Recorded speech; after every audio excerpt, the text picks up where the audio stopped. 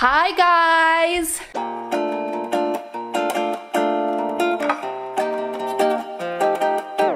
I'm super excited for today's video because it is a beautiful day. So I hope everyone's doing dandy at home or wherever you're watching this, but it is a beautiful day here. So I thought it'd be really fun to go over my plant collection because it is getting very big. It is almost summer, so they are doing really well. So I thought this would be the best time to show you guys all of my plants. I am definitely a beginner. I might be doing some things wrong, but I'm learning as I go. I am researching a ton about all these plants and trying to give them the best life. I will recommend some plants that I think are great for beginners if you guys are beginners like myself, and which ones have been easy to take care of. But overall, I'm just gonna share with you all my plants and tell you my favorites, tell you which ones I hate. Yes, because there are some children here that I do not like. I guess I don't hate, but they're not my favorite child, let's just say that. Let's jump in. Let's start with my big plants back here. So we're gonna start here with my birds of paradise, and she is thriving. She just put out this leaf back here a week ago, and she put out this one like 2 weeks ago. So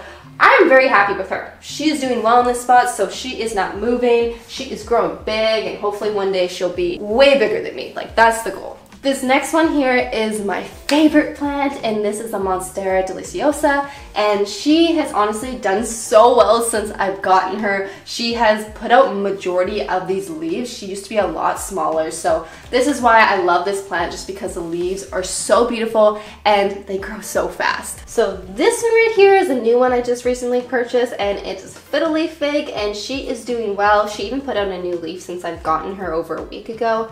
And this one is pretty small. They're supposed to grow to be like big trees, so hopefully, you know, one day, like 50 years down the line, she'll be a big nice tree. So this is another new plant of mine. This is an alocasia, and they're supposed to be very difficult to take care of, and I don't think they do well in the winter, so not sure how she's gonna do in the winter time, but for right now, she is thriving. She is honestly doing great. She has a new leaf coming out here, which just makes me so happy. So I love this one. I think her nickname is supposed to be like an elephant ear, just because these leaves are ginormous. Like, they are amazing. So that's one of the reasons why I got her, and she was on sale at the Home Depot for 20 bucks. And then my last one on the wall is small enough I can pick up here, and she is a Calathea. She has these beautiful leaves, which is the reason why I picked her at the nursery a few weeks ago, and I didn't really put much research into her because I didn't really know about this plant prior to buying it, but then after researching more, I think she's gonna be a troubled one. I think she's gonna be very picky, very stubborn, and cause me a lot of headaches, but I'm willing to put the extra effort in for her because she's pretty. And then over here, we have this beautiful spider plant here. And honestly, I have 3 of these. I have 3 spider plants, and I wasn't really planning to get a 3rd spider plant. This is my 3rd one I purchased. But I saw her at the nursery once again, and she was like this big. And she was only $25. So I don't know if the price got me, or just, you know, I just thought she was so pretty I had to get her, but she ended up here. She ended up here somehow, and she's in my living room, and she takes up like half my living room because she's so dang big. But I love spider plants. They're honestly so pretty. They're easy to take care of. They're beautiful. They have so many leaves, just all of the above. And they also spit out a ton of these, baby plants here, so you can propagate them and make more plants with them. And then on my coffee table here, I have 2 plants sitting here. So I have this Pelia that I asked everyone on Instagram what their favorite plants were, and Pelia came up a lot. So I decided I wanted one too. So I bought her at Walmart for like 6 bucks.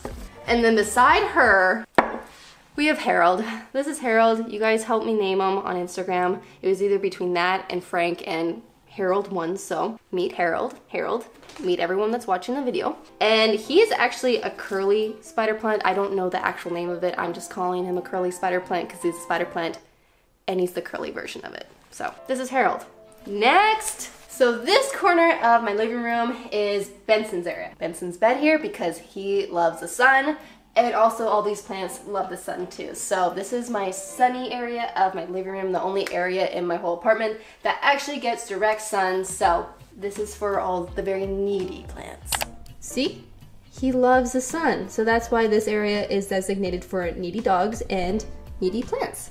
So first plant in the needy area is this Monstera Deliciosa, which I already have. I have 3 of them. So this one is definitely not a needy one, but it's one I just put there because I'm hoping she will grow super, super big if she's in a lot of light. And usually Monstera Deliciosas can handle pretty much anything from low light to like high indirect light. So she's on the floor here in indirect light, not in the sun. And then beside her, we have this banana leaf plant, which is amazing. She has been thriving. She honestly grows so much. Like, it's incredible how much she's grown. Like, she was half the size of this like a month ago, and she's been putting out leaves like every single week, and they're ginormous. So this one's a very fun one to watch and grow. She's thriving, she loves the sun, but also needs to be watered like every other day. We have this jade here, and I gotta admit, she's not really my favorite one. She hasn't really done much, but it was also my fault because I had her in indirect light.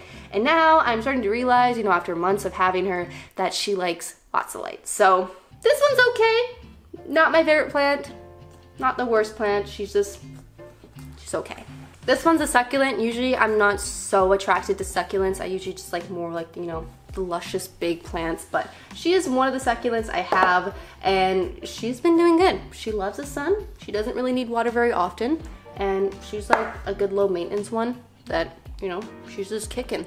Next, I have a little cutting from a spider plant. She's a little baby one, and I'm trying to get her to grow some roots. She has some popping out, but I just have her in this jar, and yeah, I'm trying to make more plants right now. Also trying to propagate this Monstera leaf, which fell off, so I'm trying to save her, but I don't think I'm doing it right, so I need more research with this one. This one is definitely my least favorite plant. I don't even know what she is. This is the name of it. I'll look at it after, but she does nothing. She doesn't grow. She doesn't do anything. She's boring. I don't know what to do with her. Probably just need to research her because I'm probably not giving her the right light or something, and it's probably a me problem, not a you problem, to be honest. And this is my last Monstera Deliciosa because I love them so much, and Tim actually got me this one when I had 100K subscribers on YouTube, and she was a lot smaller then, and she is thriving. She honestly was not looking too hot when I first got her because someone went off and just cut all her leaves off. So she had a whole bunch of these stems that were just trimmed. So she's done well since. She's grown a lot of leaves, and I think she's starting to thrive. Also, this is not in direct sunlight. She's just on the floor somewhere over here. And then above my banana leaf plant, I have 2 plants here. So this one's actually a cutting where I propagated from another pothos. So I have a few pothos in the other room. So this one is doing so well. She was just a few stems, like she was like these little baby leaves before. So she is thriving here. And then beside her, we have this evergreen, and I love Chinese evergreens, even though I by accident ripped this leaf out a little bit and she's slowly dying, but I'll have to trim her off. But yeah, this is a Chinese evergreen, and I love her because she has this pink in her. I have a big version, but she's not pink.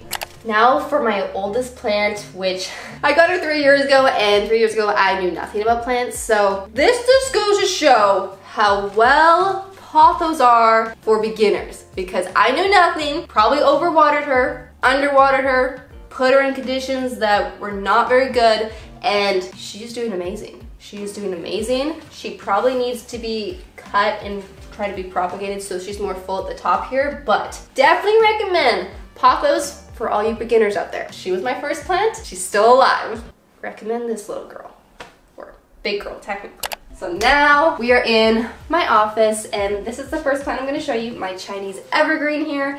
And if you guys watched my videos in the past, you have definitely seen her in the back of my videos, and she is one of my favorite plants because she's beautiful, 1, she's low maintenance, and 3, she grows a ton. She is constantly putting out new leaves, so I love you.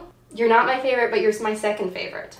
Definitely recommend getting one of these if you guys are a beginner. So I'm constantly moving my plants around in my room, but this is the one I have on my desk right now. It is a pothos, so another one super, super easy to take care of. I love this one because she is very full. She's like a bush. And most of my pothos are very stringy and they're not like a bush. And then the rest of my plants are either on my windowsill right here, or they are right up here. So the first one I have on my windowsill is this beautiful pink one, which, not even gonna lie, I forgot the name of her. Got it! Pink rubber plant. She's a rubber plant. I totally forgot that. This is a pink rubber plant or a ruby something. I don't know. She's from Walmart. She was $6.95 and she was very cute, and I hadn't got a plant for a few weeks, so I picked her up like 2 days ago, and Tim doesn't know. He told me not to buy any more plants, but I just snuck her in on my grocery shopping, so she's doing well. She's doing well. Next, I have this pothos here, but again, I've already showed you so many pothos, so put you back. Next, I have a Brazil philodendron, and she's a little brown because I started to put a whole bunch of cinnamon on all my plants because I was gonna get rid of the gnats. So I think it's helped, but I haven't cleaned off all the leaves yet. She's a pretty one. I gotta repot her into another one because I don't think she's doing super well in this pot, so one I'm working on. Next, I have another spider plant. This is one of 4. And then on my shelf, I have this pothos. You can tell I really like pothos because they're so easy to take care of, and I love how long she's getting. Like, she's growing really, really big, so I'm very proud of you. You're doing well, sweetie. And lastly, we have another spider plant. This one's pretty big, and this one hangs in my room above my camera. And this is one usually that distracts me because she has so many babies coming out here. And I just get so excited when I see all the babies getting bigger and just how many she has here, because that means I can make that many, or plant technically, that many more babies, so I can have that many more spider plants. So I'm proud of you. I'm proud of you, mama. You're making a lot of babies for me. Well, that is it for today's video. I hope you guys enjoyed looking at my plant collection today. It's definitely getting bigger, and I'm hoping it will get bigger and bigger and bigger in the future until my whole house is 100% plants, but as right now, it's like 25% plants, so I'm still working on getting it up there, but I'm really happy with everything. This is definitely a huge hobby of mine, of just having a ton of plants and researching it and just going to plant stores and nurseries and going to Walmart, grocery shopping and buying plants is really, really exciting for me. So I hope some of you share that same passion of, you know, taking care of your plants. Or if you're new and you're wanting to get some plants, I hope I showed you some plants that are kind of easy to take care of. I'm no expert, but this just goes to show that there's some easy plants out there that anyone can have. So I hope you guys enjoyed it. If you guys have any recommendations of what plants I should get next, comment them down below and then I'll be sure to buy them. But that's it. So I hope you guys have a great rest of your day. If you guys want to see another updated plant tour in the future, let me know if you guys enjoyed this, but that's it. So have a great rest of your day. Water your plants, give them lots of love, take care of them, and take care of yourself. Always take care of yourself. So I'll see you guys next time. Bye.